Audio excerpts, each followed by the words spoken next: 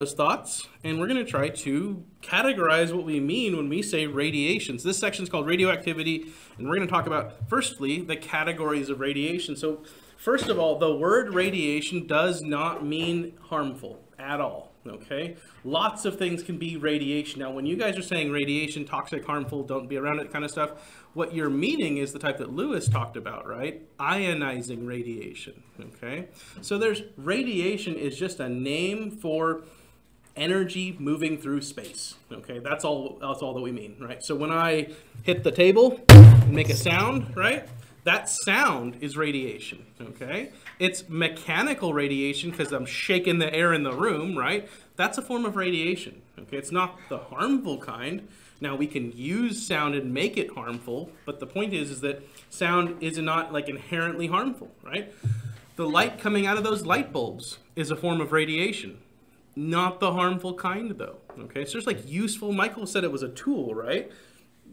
Our light bulbs are a tool for seeing things. So we can use radiation as a tool. I make sound by talking, right? You receive that sound with your ears. That's a tool, yeah.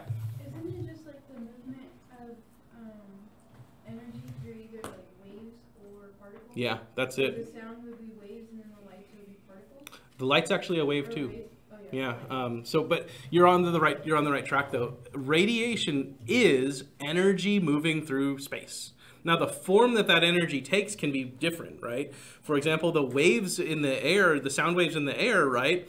What's moving between you and me? The air molecules by my mouth are not moving to your ears, right? What is moving is the energy moving through the air, right? We vibrate the air vibrates here, which vibrates the air here, and then vibrates the air here. It's the energy transferring, right? If you ever sit in the ocean in a boat or something like that and have a wave pass you by, right? When the wave passes you by, the wave doesn't necessarily take you very far with it, right? The wave passes by you, your little boat goes up and then down as the wave passes underneath you, right? The water stayed there. You in the boat in the water stays there.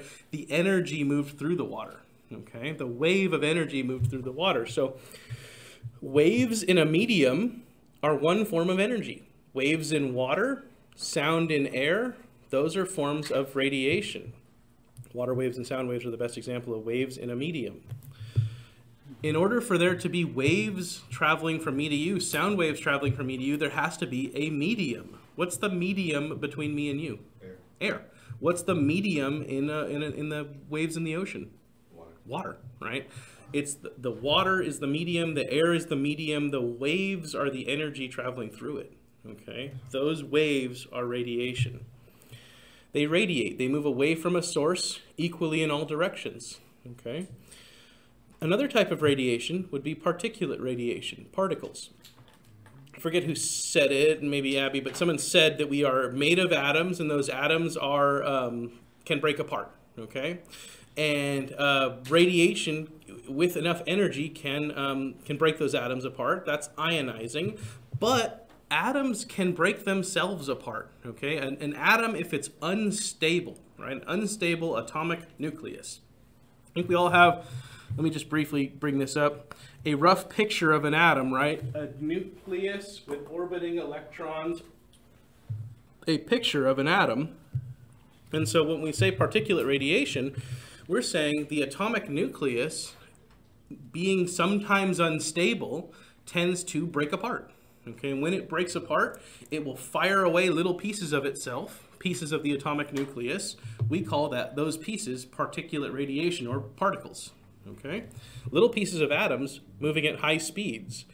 The pieces are combinations of protons, positively charged nuclear particles, neutrons, neutrally charged nuclear particles, and what I mean by charge is electric charge, okay? And electrons, negatively charged particles from the nucleus. Now, there are no electrons just chilling in the nucleus, okay? Electrons come from the decay of a neutron. I'm not going to really cover that right this moment. We will in a few slides. But protons, neutrons, and electrons are the three types of particles that can come out of an atomic nucleus, and in different combinations, they form different particles. The third category is electromagnetic radiation, electromagnetic waves. Okay, so these are double waves. They are a wave in the, this is hard to get the first time you hear it, so just take the words and then hang on to the words and practice remembering them, and eventually it'll start to make sense. Electromagnetic waves, light is a type of that. They're a double wave. There's a wave in the electric field and a wave in the magnetic field, a double wave, okay? This is why we call them electromagnetic waves, electric wave and a magnetic wave combined, okay? A photon of light, a piece of light is an electromagnetic wave. So a photon of light is a particle and a wave at the same time, okay? That's sort of a weird concept. We'll spend some time thinking about that in physics when we get back around to physics. Some of you have spent time thinking about that with me, but they are a wave and a particle simultaneously. Light, visible light that we can see, is a type of electromagnetic wave. Ultraviolet, the type that comes from the sun and causes sunburns and stuff. Infrared waves, heat waves, right? Microwaves, radio waves, TV waves, right? Those are all forms of electromagnetic waves, waves in the electric and magnetic field, okay? And that's about all I'm going to say right now. So too much radiation is harmful, obviously. Right? Yeah, well, so too much of anything is harmful, but too much ionizing radiation, right? So you notice, and this is a category of electromagnetic waves, right? Visible light, not harmful. Sit me under a fluorescent light all day long, right? Not going to hurt me, right? Sit me under a ultraviolet light all day long, and yeah, I'm going to get a sunburn. It's like hanging out in a tanning bed all day, right? So the type of electromagnetic wave matters, right? So the amount matters, but then also the energy that that wave carries. The reason why, so visible light and an ultraviolet light are the same type of thing. They're both an electromagnetic wave, okay? You can't see ultraviolet and it can harm you. You can see visible and it cannot harm you, okay? They're the same type of thing though. What's the difference between them? Ultraviolet light carries more energy with it, okay? Ultraviolet light will put more energy into you than the visible light will, okay? For that reason, visible light just bounces off of you, reflects, which is why we can see each other, right? And ultraviolet light goes into your body and stays there, puts its energy into you, okay? It's the energy that matters. So when you guys, several of you said, when we said, what is radiation? You said energy, right? That's what it is. It's energy changing forms, right? Moving through space, changing forms. Electromagnetic waves are one form of energy. Electromagnetic waves are not always harmful. Some of them are, right? Where do you see, like if you have like a UV light, like this, what exactly are you seeing when you turn it on? Oh, so the blue is what you're seeing, violet light. So you know how, you ever had a UV light? Yeah, black lights are a kind of them, right? Get your nails done with them, right? You can see the light. Well, to be clear, you can see some light coming out of there, right? You can't see the ultraviolet that it's emitting, but you can see the near ultraviolet and violet light that's being emitted. That's why it shows a blue color. So the light bulb that emits ultraviolet also emits other forms like violet and near ultraviolet, which you can see. And those colors are blue or purple. So like when you get your nails done, they use the little light and it dries. That's UV. Yeah. So it's it's curing the stuff, the polish, whatever, the enamel, whatever they put on you. It's curing it. It's sort of drying it. She has me wear like these little gloves. I don't know. It's like preventing at school. Yeah. So you're taught her to. So they wear a glove, but you're like tip of your fingers nails. exposed. Yeah, so it's keeping your skin from getting the ultraviolet exposure. It's why you're supposed to wear sunscreen. Right. You wear sunscreen on your hands. You wear sunscreen when you go outside, right? You know, it's like when you go outside and you put a long sleeve shirt on instead of putting a tank top on, right? You're not going to get as sunburnt or sunburnt at all when you wear the long sleeve shirt, right? Same idea, right? It's a long sleeve shirt for your hands, I guess. I haven't seen them, so I'm inferring what you're talking about. Like fingerless gloves, kind of. Yeah, now they're saying like sunscreen is best. Kind of, not just. Probably the aluminum and the metals in the sunscreen are what they're complaining about. That's why people complain about same reason people complain about deodorants having the aluminum in them. Same reason why people complain about x-rays when they smoke for yeah, I know. So yeah, I mean, you got to take the good with the bad, right? The good part of the sunscreen is it protects you from the sun. The bad part is it exposes you to heavy metals, right? Good part about deodorant is it keeps you from being stinky. The bad part is it exposes you to heavy metals, right? So there's give and take here. All right, but these are our three categories of radiation. Of the three, we focus mostly on particles and electromagnetic waves. Those are the type, and of course, electromagnetic waves are the type that we actually make. X-rays are a type of electromagnetic wave, Okay? So the X-rays that come out of our X-ray tube are electromagnetic waves.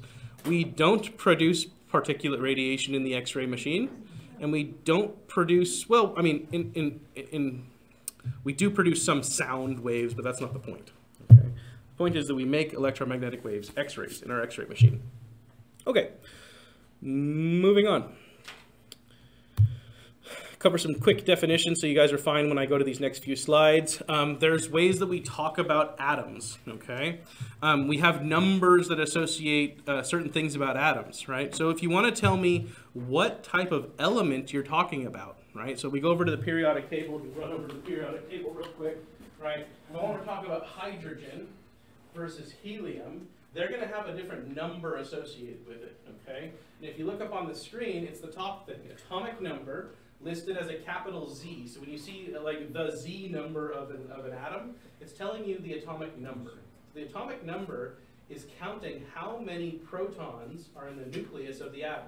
Okay? Atoms have a nucleus, a dense center, okay? And that dense nucleus will have a number of protons. Protons have a positive electric charge. If that bothers you, not knowing what we mean by positive charge, that's okay. Just remember that positive is the opposite of negative. Okay, you don't need to know what positive actually means right now. It's just opposite of negative. Anyway, atoms have a dense nucleus. Protons sit in the nucleus. If we know the number of protons in the nucleus, that's the atomic number. That tells you what element you're dealing with. Okay. Hydrogen has the atomic number of 1. So in the periodic table, it would be the top right number. Okay. Hydrogen has a number of 1. Helium has a number of 2. Helium has 2 protons in its nucleus. Hydrogen has 1, okay? Come down to any of these other ones. I've circled tungsten here. Tungsten has 74 protons in its nucleus. Tungsten has 73 more protons than hydrogen, okay? So if you can't do this, but if you took a tungsten atom and you ripped out 73 protons, it would now be a hydrogen atom, okay? Atoms are named for the number of protons that are in their nucleus, the atomic number. If an atom changes, like if a hydrogen atom magically grabbed onto another proton, it would turn into helium, okay? Hydrogen only acts like hydrogen when it has 1 proton. You give it another proton, it's now a different thing, okay? This changing in the atomic number is called transmutation, okay? Atoms will now they don't spontaneously add on protons, that takes energy, but they can spontaneously throw out protons, and that will decrease their atomic number. That will change the name of the atom. It will move down the periodic table as it loses protons. Okay, and if we magically manage to fuse 2 atoms together, that's called fusion. You can actually get free energy from that if you fuse the right kind of atoms together. For example, if you've heard of fusion energy, what they're trying to do is they're trying to fuse hydrogen atoms together to make helium, and there's leftover free energy from that fusion process. And if we can get it to work right, we can make fusion reactors and get free energy from it. So that's what, if you hear in the news about them achieving fusion, that's what they're doing, is trying to fuse atoms together. Anyways, that was too much. Atomic number, Z number, counting the number of protons. The Z number, atomic number, names the atom. Hydrogen always has 1 proton. Atomic mass is different. Atomic mass, given with a capital A, tells you how big the atom is, okay? Atomic mass counts the total number of nucleons in the nucleus. The name for what sits in the nucleus, we call everything in there nucleons, little nuclear particles, okay? And in the nucleus, you can have protons or neutrons. Neutrons have a neutral charge. They have a 0 electric charge. So neutrons don't change the way the atom behaves. An atom with more neutrons than another atom will act the same. So 2 atoms with the same number of protons, right? So they're the same element, but one has more neutrons than the other. They will be called isotopes of each other, okay? They will act chemically the same, but one would be heavier than the other, okay? A good example, if you take hydrogen, and you take hydrogen by its just regular hydrogen, which is just 1, the atomic number is 1, it behaves like hydrogen, okay? There's also forms of hydrogen where you have hydrogen that is a proton and a neutron in the nucleus together. That's 2 particles in the nucleus, so the atomic number would be 2 instead of 1. sorry, the atomic mass would be 2. Hydrogen with 1 proton by itself, and then another hydrogen atom over here with 1 proton, 1 neutron. They behave chemically exactly the same, okay? But the hydrogen with 1 proton, 1 neutron is twice as heavy. It has 2 particles in the nucleus. Hydrogen can come in the forms of deuterium, which is 1 proton, 1 neutron, and also tritium, which is 1 proton, 2 neutrons. All 3 are hydrogen. Deuterium and tritium are isotopes of the original hydrogen atom. And these atoms can exist in any of these 3 forms in nature. We can find hydrogen with just by itself 1 proton. We can also find hydrogen with protons and neutrons in the nucleus. Okay, they're all still hydrogen. So counting the total number of particles in the nucleus gives us the atomic mass, the weight of the atom.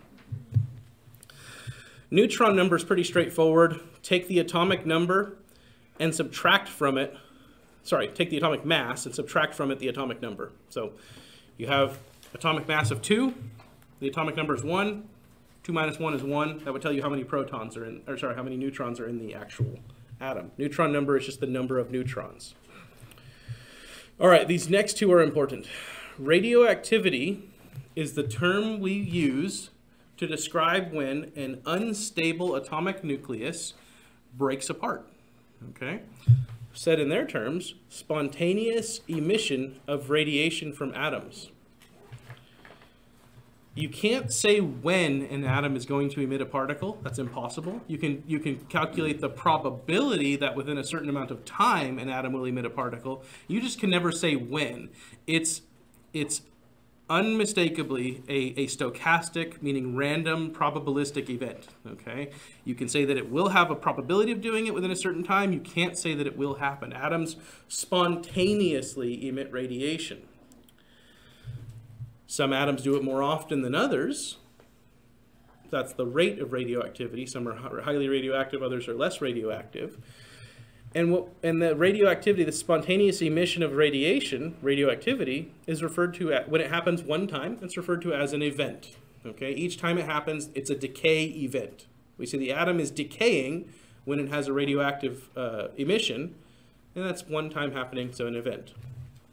Decay events, atomic nucleus with excess energy emits a single particle, alpha or beta or gamma, to reach a more stable state. And that's the reason why. So I've said large unstable atoms will spontaneously emit parts of themselves, right? We didn't say why. They do it to try to get stable, okay? Atoms are happy when they're stable. The smaller atoms are very happy all the time, okay?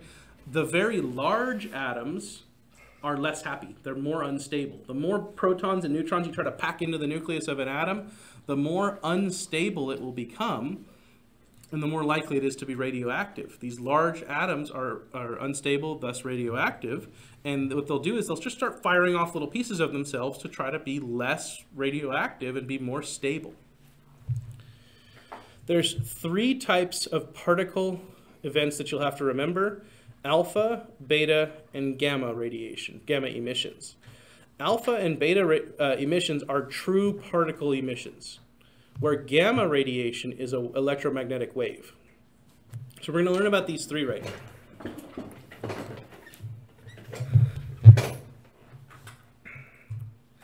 So up here you have an atomic nucleus, and in this picture you're seeing a alpha emission. And so we haven't described what an alpha particle exactly is yet. An alpha particle is 2 protons hooked up to 2 neutrons. 2 protons, 2 neutrons. The mass of an alpha emission is 4. It has an atomic mass of 4, okay? This alpha emission has a proton number, an atomic number of 2. So this atom has lost a total mass of 4, has lost 4 pieces, right? 2 of those pieces were protons, okay? So the outcome is the Z number of the atom left behind drops by 2. What does that mean for the atom? Is it the same atom? No. It's different now. Where whatever atom that was, it is now 2 atoms down on the periodic table. Its name has changed, okay? This is transmutation.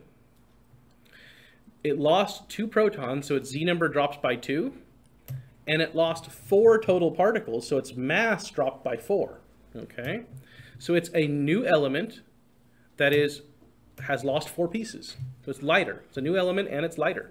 Okay, and then implied, of course, the neutron number is going to drop by 2 as well. We don't care necessarily about the neutron number because only the Z number, only the atomic number controls the behavior of the atom. Okay, the atom will act chemically the same no matter how many neutrons it has. A beta emission is different. Okay, beta emissions, so for right now, ignore protons. Protons are stable. If you take a proton and take it out of a nucleus of an atom, and you can't do this, but if you just hold it in open space like this, you could do it with magnets and stuff, and lasers, but anyways, if you take and hold a proton just out in empty space, it'll just stay a proton forever. It doesn't decay randomly, okay? However, if you take a neutron and take it out of an atom, okay, and then hold it out into open space, it will decay. A neutron outside of an atom is unstable, okay? And if you tried to pack too many neutrons into an atom, they are unstable as well, okay? So what a neutron actually is, a neutron is a neutrally charged nuclear particle, is actually a combination of a proton and an electron, okay? You know, protons have a +1 charge, electrons have a -1 charge. If you combine them, +1 - 1, you get 0, right? Neutrons are just a combo particle. They're a proton-neutron pair, and if you take them out of an atom, they split apart. Okay, in some atoms, neutrons are unstable. So in the atom itself, a neutron may break apart. Okay, when a neutron breaks apart, it creates 2 things, a proton and an electron. Okay, so now in the atom where a beta emission is going to happen, a neutron, shown here where the laser pointer is, converts to a proton and then spits out an electron. Okay, so neutron converts to proton-electron pair, okay? So what has happened to this atom? Well, during a beta emission, a neutron turned into a proton. So now you've added 1, right? You've added a proton. The atom has 1 more proton than it used to have. And adding a proton will move you up on the periodic table. This is transmutation upward on the periodic table. Notice the atom didn't get heavier. It just changed its proton number. Okay, a neutron converts to proton-electron pair, and for reasons that I won't get into now, the proton stays behind in the atom. The electron from that interaction, from that decay, gets spit away from the atom. The electron is the thing that we're going to call the particle. Okay, that electron is a beta ray, a beta particle. Okay, this beta particle has a negative electric charge. It's very small, but it has a negative electric charge. In a beta emission event, the atom gains a proton, loses only the mass of an electron. So it doesn't change in mass very much. In fact, the atomic mass we can say is unchanged because electrons are so small. Okay? Atomic mass didn't change, and it went up on the periodic table, and it lost 1 neutron because a neutron converted to a proton. So we have alpha emission, very big charged particles. It brought the atom, it changed the atom 2 down on the periodic table, and it lost a total mass of 4. Beta emission, neutron converts to proton-electron pair. You add a proton then, atom moves up on the periodic table it becomes a new element, and fires away the electron. Electron's very small. It's not massless, but it's so small we're not counting its mass. Okay, and it goes away. The electron is the particle, and the alpha emission up here, that's the particle. So you have beta particle, alpha particle. Those are our 2 particle emissions. Gamma emissions are different.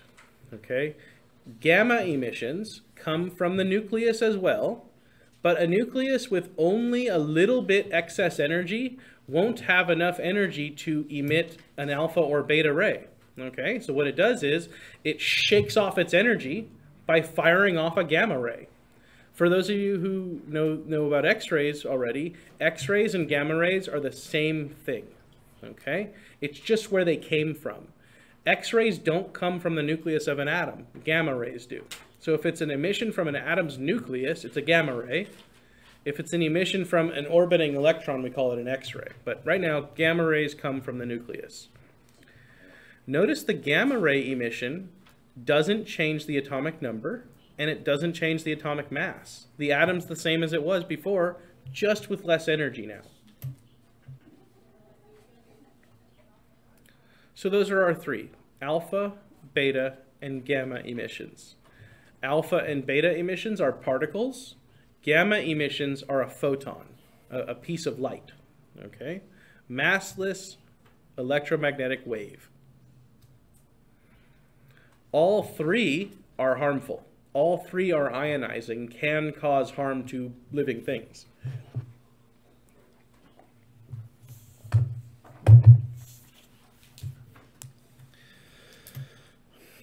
Okay, so let's review briefly.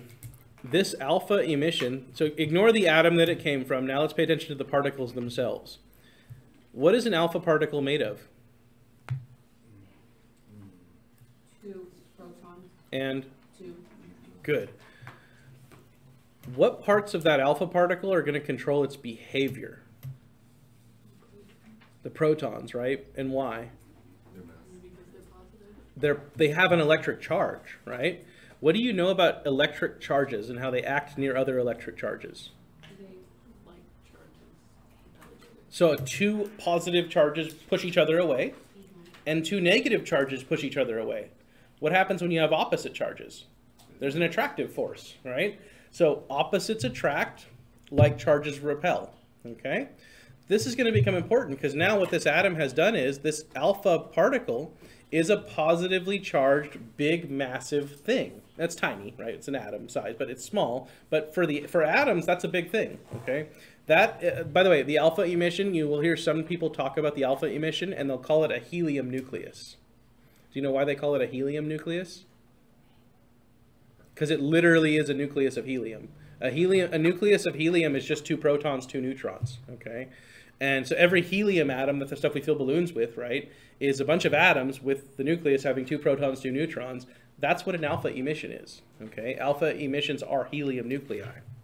So is that to inhale? Well, no, because helium is a gas with electrons around it, right? So this is just the nucleus by itself, and it's charged, right? A helium atom is neutral, right? Helium is happy and neutral. It doesn't interact. It's actually a noble gas. It's on the right side of the table.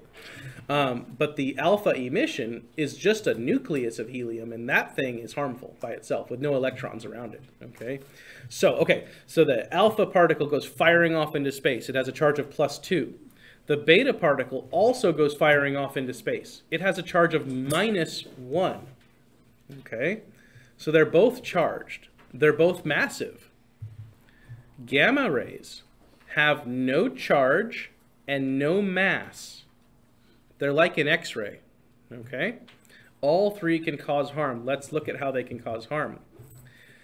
This is an atom in someone's body, okay? It's a happy atom. Let's count how many electrons it had. 1, 2, 3, 4, 5, 6. Do you guys know what has 6? 6 electrons, 6 protons? Should be one of the ones you can call it from memory, huh? Carbon. Carbon has 6. Good. So this is carbon. Why would this alpha particle run into some carbon? Because we've got a lot of carbon in our bodies, right? You may have heard, if you like science fiction at all, we're carbon-based life forms, right? What that means is our atoms are built on the structure of carbon, okay? Carbon's important in the world. It's important in our bodies. And here's a carbon atom, okay? Now, this carbon atom happened to be wrong place, wrong time, and an alpha particle went zooming past it, okay? The alpha particle has a charge of +2, a positive charge. So that positive charge can pull on a negative charge. Well, it just so happens, orbiting around the carbon atom are 6 negatively charged electrons. And we learned that opposite charges attract, right? So this positively charged alpha particle goes zooming by the atom, and its positive charge pulls on one of the orbiting electrons. If that alpha particle is fast enough and close enough, it can rip out one of the electrons from that atom, okay? What's that called when the electron is removed from the atom? Not transmutation. What has happened to the atom? It has been ionized, okay? The atom is now charged. If you notice, so act like this didn't happen yet, and you'd have 6 electrons orbiting the atom, okay? In the nucleus, there would be 6 protons. This would be a happy, neutrally charged atom. Atoms are happiest when they're neutral. Okay? They have 6 positive charges, 6 negative charges. It's happy and neutral. Okay? Maybe this atom was hanging on to part of your, genetic code. It was a little piece of your genetic code, right? It'd be like the rails of your genetic code or something like that, your DNA. Okay? Now an alpha particle comes by and rips out one of the electrons. Well, maybe that electron is what was holding that carbon atom to an oxygen atom, okay? Or holding that carbon atom to a hydrogen atom, right? And now you've ripped away one of the electrons, and now that carbon atom's bond with the hydrogen or oxygen atom nearby will break, okay? And if that break happens at an important part in your DNA, that will change your genetic code, cause a mutation in your genetic code. Now, 9 out of 10 mutations in your genetic code can be repaired because your body's smart, okay? But the 10th one can't, okay? And that 10th one happens over and over and over again, so you get a cumulative effect of this, okay? Happening many times over long periods of time, you get a cumulative effect of these mutation events happening, and you get genetic breaks, changes in the genetic code. People have congenital defects in their offspring, a number of weird things happen. You get cancers, stuff like that, right? It happens because in this case, the alpha particle can remove an electron from the atom, and now that atom won't act the same as it did before. It'll now maybe break a bond that it had, okay? Beta particles are similar but different. Remember, beta particles are negatively charged, and like charges repel. So where the alpha particle pulled the electron out of the orbit, a beta particle would push the electron out of the orbit. Same thing though, right? Same outcome. The atom left behind has lost an electron. The atom left behind has been ionized. So alpha and beta emissions can ionize nearby atoms. That's a problem. Now, alpha emissions, they do not pass through the body. They travel less than 1 millimeter into tissue. So notice when I was very specific when I chose my words, I said a nearby atom can be affected, right? Because alpha particles can't travel very far, okay? Where an X-ray can pass through the entire body, like from the X-ray tube through the air through your body, alpha particles don't do that. If you had an alpha particle gun and I shot it at you, all of those alpha particles stay in the first millimeter of your body's tissue, okay? Similarly, if you smoke cigarettes and inhale it into your lungs, all that alpha radiation stays and emits into the inside of the lung tissue, right where the smoke is being inhaled, okay? It deposits its energy in tissue in a more concentrated, thus more harmful manner. Penetration, related to biologic harm, it has an inverse relationship. The more penetrating a radiation is, the less harmful it is. Okay, so if a radiation does not penetrate the body, stays right at the surface of the body, that's the more harmful kind than another type which would pass through the body, for example. This next slide will give you sort of an idea about that. Okay, so we have alpha, beta, gamma, and X-ray. These are the symbols used for them. These are the penetrations into tissue. Alpha particles, less than 1 millimeter. Beta particles, less than 2 centimeters. Gamma rays, more penetrating than X-rays.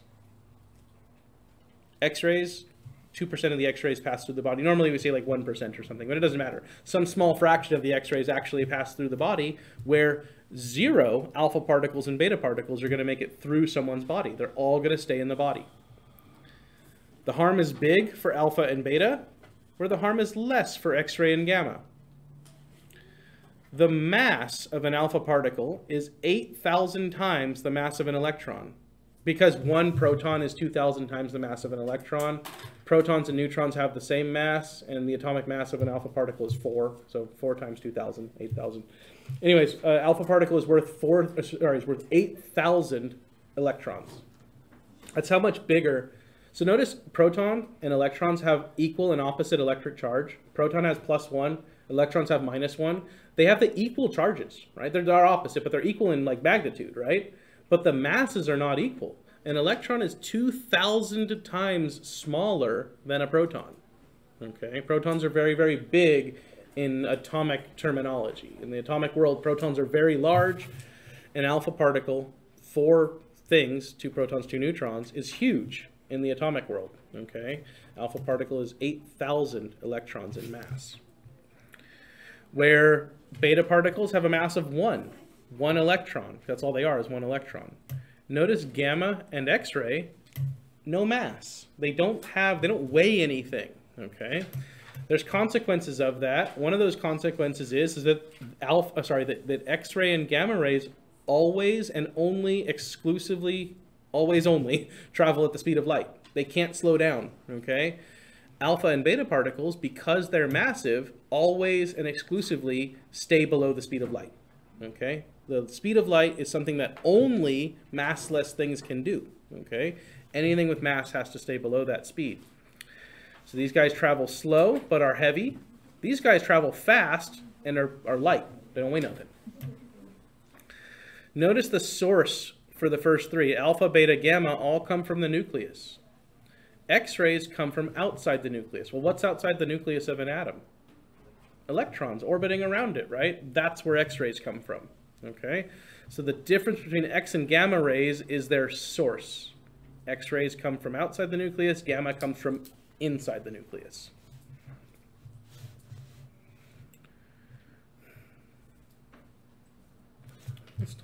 Let's clear that up maybe, okay? So your beta particles, your negatively charged beta emissions, 1/8,000th the mass of an alpha particle, but half of the charge, okay? So the more important thing in the atomic world is the electric charge. The mass doesn't count for that much, it's the electric charge that matters. It is the electric charge that keeps an alpha and beta particle from zooming through the body. If the alpha particles and beta particles were not charged, they could in principle zoom right through the body, okay? The electric charge is what stops them. They've run into other atoms, right? Like charges repel, opposite charges attract, and you're made of lots of atoms, right? So they just run into charged things and they're stopped because of that. X-rays with no mass and no charge are highly penetrating, right? That's a good thing. You want them to be penetrating. You don't want them to stay into the body, right? We talked earlier about filtration of our X-ray beam, right? We mentioned there's some X-rays that are so low in energy that they stick around, okay? Those X-rays, we don't want them. We filter them out of the X-ray beam. We don't even let them hit the patient. Either way, about 1% or 2% passes all the way through the body, which means 99–98% of the X-ray beam stays in the body, right? So that some of it stays in the body, the majority does, right? The reason why we have radiography and we can make X-rays is because some of the X-ray beam can pass through the body. Think of what would happen if none of the X-ray beam passed through the body. Could we expose an image receptor? No, right? There'd be nothing passing through the body to create those images, right? We have to have some of the beam able to pass through the body. This is why radiography is possible. Gamma rays, as much as 10% of gamma rays can penetrate through the body. So they're more penetrating. That in some ways means they're less harmful. However, their energies are higher. So higher energy means more harm, but also more penetrating. So you have to sort of run the numbers there. And it comes out to be that they're a little less harmful directly than X-rays are because of the absorption. But at very high energies, they're more harmful. So it's sort of give or take. X-rays and gamma rays kind of equal in harm. We treat them very similar. Okay, let's learn some more terms. You guys are doing really great so far. You guys, no, you really, really are. You're doing really great. This is a great first day because we're going to, I know this stuff might be complicated for you, but we're going to start to get complicated over the next several lecture sessions. So this is the take it easy day for us. All we're doing today is we're learning terms, right? We're just getting some terms on the table, sort of getting you introduced to this stuff. There's a lot, though. I will grant you we're doing a lot. I applaud you for sitting through all of this. So I want to add on some terms, okay? Recall that we name atoms. So and every atom, every element on the periodic table has a name, like its name. Someone named it, right? But it has also numbers associated with it, right? We have the atomic number, the Z number. Can someone remind the rest of us what the Z number, the atomic number, tells us?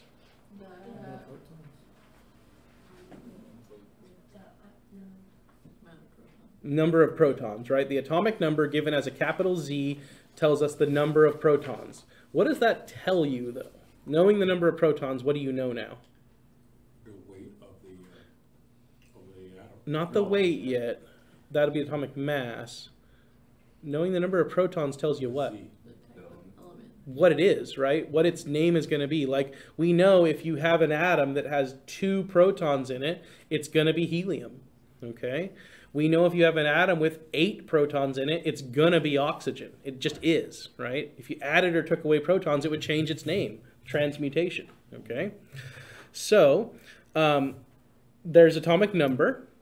Then there's atomic mass. Atomic mass told you how many total things are in the nucleus, right? For example, you can have hydrogen with just 1 proton. Its atomic mass is 1, still hydrogen. You can have hydrogen with 1 proton and 2 neutrons. That's tritium, okay? It's still hydrogen. Tritium's an isotope of hydrogen, and its atomic mass would be what? 1 proton, 2 neutrons? Its atomic mass would be 3. It's 3 things there, right? It's still the same element, okay? We say that an atom with different numbers of neutrons but the same number of protons, 2 different atoms, different numbers of neutrons, same number of protons, it's the same element, but they are radioisotopes of each other, okay? An isotope is you have an atom with a certain number of protons, a certain number of neutrons, and you have another atom with the same number of protons, so it's the same element, but a different number of neutrons. Both of those atoms will behave chemically exactly the same, okay? They are isotopes of each other. The word isotope just means an atom with different numbers of neutrons. Now, isotope means that, different numbers of neutrons. And this term is a little more specific. They say radioisotope. So what we mean is an atom with so many neutrons, extra, that it becomes unstable, radioactive, okay? You'll get things like beta, alpha, beta, and gamma emission so that the atom will be more stable. Eventually, the atom will stop being so radioactive. It'll decrease in its radioactivity. These radioisotopes, I'm getting ahead. It's almost like I've done this lecture before. These different isotopes emit alpha, beta, and gamma in different combinations, and some will do all 3 in different amounts, but the point is that they'll do all 3 potentially. The term isomer, used much less commonly. Isomer means you have an atom. Let's say you have got helium, right? And you have a helium atom, and then you have another helium atom over here that is the same thing with more energy in its nucleus. No numbers are different, just more energy. That isomer of helium will be radioactive, and it'll emit gamma rays. It'll stabilize by emitting only gamma rays. All right, so the two things you have to consider here with radioactive atoms, okay? What is their decay rate? How fast, how many radioactive decay events are happening per unit of time over 1 second or something like that, right? And then the next thing is the half-life. The half-life is, and we'll talk more about this in a minute, but the half-life is the time required for the rate of radioactivity to decrease to half of where it started. So if an atom has 2 decay events per second, right, and its half-life is a minute, okay? So for 1 minute of time, that atom will emit 2 things every second, okay? Then once 1 minute has passed, that atom will now emit only 1 thing per second. It'll become half as radioactive. Does that make sense? That's half-life, okay? If another minute passes, so we keep track here, right? We had an atom, it had 2 decay events per second, and its half-life is 1 minute, all right? So for the first minute of time, we count 2 clicks on our Geiger counter every second, okay? After the first minute, we count 1 click on our Geiger counter per second, all right? After the 2 minutes have passed and we're on to our 3rd minute, now we're gonna count 1 click every 2 seconds, right? We go to another minute, it'll be 1 click every 4 seconds, and so on. It will decrease in its amount of radioactivity by half every minute, okay? That's the half-life. Okay, the example I just gave you is its half-life is a minute and its decay rate is 2 per second. Okay, we're going to look at ones that have way different half-lives than that. Okay, notice those are independent things. The decay rate is its own thing, and the half-life is its own thing. Okay, so let's look at some half-lives of certain isotopes. So here should help you understand what an isotope is a little better. All of these are uranium. Okay, so everyone listed here is uranium. These are all just different types of uranium. So what does all these have in common? The proton number, right? The Z number is the same for all of these. What's different? The neutron number, right? And consequently the atomic mass is different, right? So this number you're seeing here, 230, right? This is telling you the total mass of the atom, atomic mass. 230, 231, 232, and so on, okay? So let's look at how long the half-lives are for these. So you have a sample of uranium-230, the top one. Whatever its radioactivity is, you're holding it in your hand, hopefully not, right? But you have it in your hand, right? And whatever its radioactivity is, you can measure it, okay? Come back in 20.8 days, and whatever you measure will be half of what it was doing, okay? 20.8 days earlier, it had some radioactivity. Come back at this 20.8th day, and it's now half as radioactive, okay? So, you know, less than a month passes, and it's half as radioactive as it was, okay? Uranium-231, it takes 4.2 days to be half as radioactive. So whatever it is, when you start to measure it, 4.2 days later, it's half that radioactive.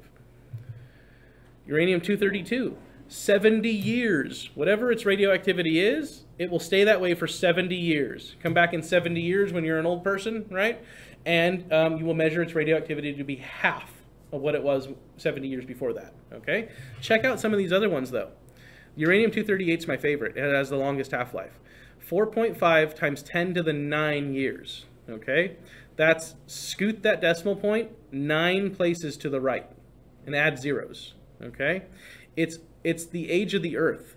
It's 4.5 billion years, okay?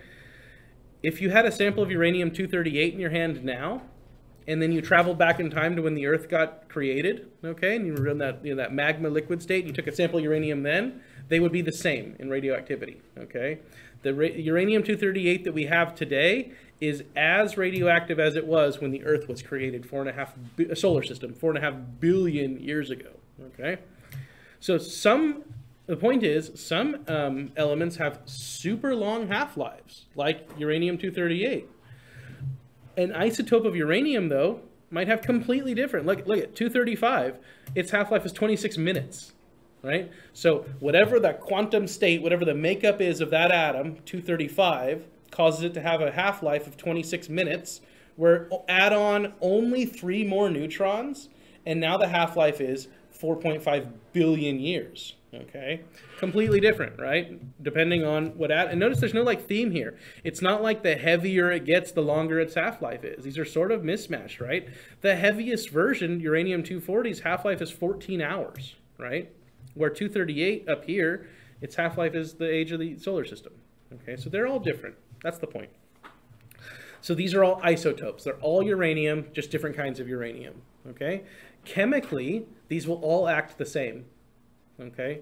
So, uranium-238 in your glossy magazine will behave the same as uranium-235 on your glossy magazine, okay? They will act the same, okay? We can tell which one it is because we know the half-lives of these. So we can measure it and we can tell with precision measuring instruments, we can tell which one it is. That, by the way, is how they do carbon dating. You guys have probably heard of carbon dating, right? There's a certain type of carbon, I think it's called carbon-14, that they take and they know what its radioactivity is and they know what its half-life is. So if you can measure the radioactivity of carbon-14 in some substance you pulled out of the ground, you can tell how long it's been in the ground for, okay? It's carbon dating. So if you've heard that, that's what they're doing. All right, let's look at a few more. These are different elements now. So polonium-215, its half-life is 0.0018. It's roughly 1,000th of a second, okay? So it's decreasing in its radioactivity very, very fast. Every 1,000th of a second, it gets half as radioactive. It'll undergo 10 half-lives well before a second has passed, okay? By the way, 10 half-lives is when we say an element is not radioactive anymore. Okay, you'll notice uranium-238 hasn't even undergone its first half-life yet. Okay, it's just about to its first half-life. Okay, others though, they undergo all of their half-lives within less than a day, right? You know, bismuth here, bismuth-212, its half-life is 60 seconds. So wait 10 minutes, and bismuth-212 has become non-radioactive. The sample you had at the start of it is now not radioactive anymore, okay, after 10 half-lives. Sodium, 15 hours. There's sodium, right? You have sodium in your body. Sodium-24 is radioactive, 15-hour half-life. Iodine, cobalt, radium, uranium-238. These are different elements which are radioactive, and we've learned now their half-lives. Okay. Let's pause. The pizza's here. So let's pause for a minute here. I'm going to bring out everything that we need. We're going to get what we need and sit back down for a little bit. But hang tight for just a second here. Let me bring everything in and get you guys fed.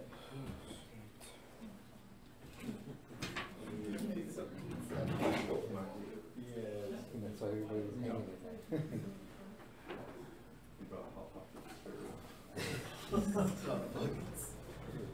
Pizza rolls. When you have a nice coffee in here, it's now not.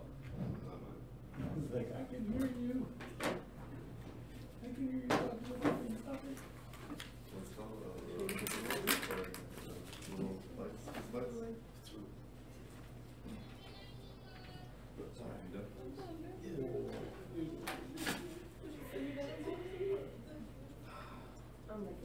Oh boy. I thought we were done. I guess I don't know my daughter is. Don't worry, Lord. Look what she You said. don't have to know everything. That money sign? No, Oh, how that's did what she they do that? say. And she sends. All right, you guys earned this, so. You want me to make room right here? You know what? I'm going to clear off this real quick and we'll just go right here. You're super Do cute. you need help? No, I'm just going to plop these pieces down. I want you guys to help yourselves to the pizza, though. Money? Don't be shy. Oh, what do you want?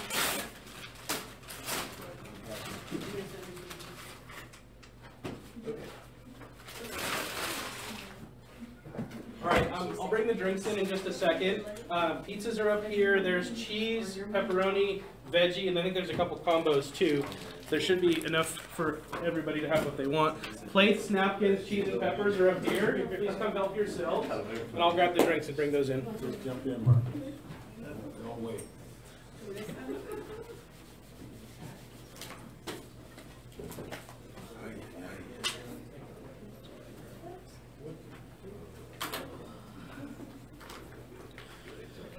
There's, right? So there is there's water in the water tower on the other side of the door, and I've got several sodas here for you guys.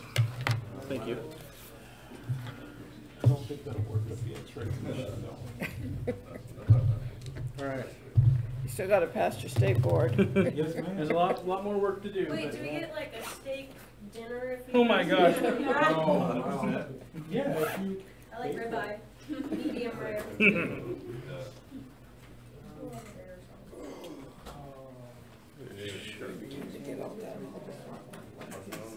I'll get you. There's cheese, pepperoni, veggie, and And I'll bring that too.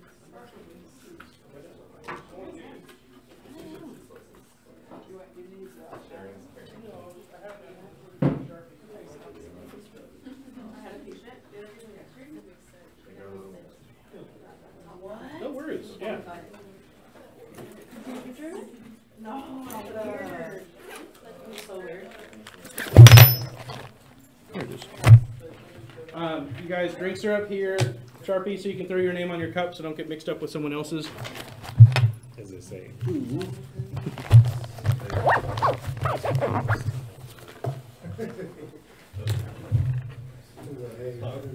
Trust me.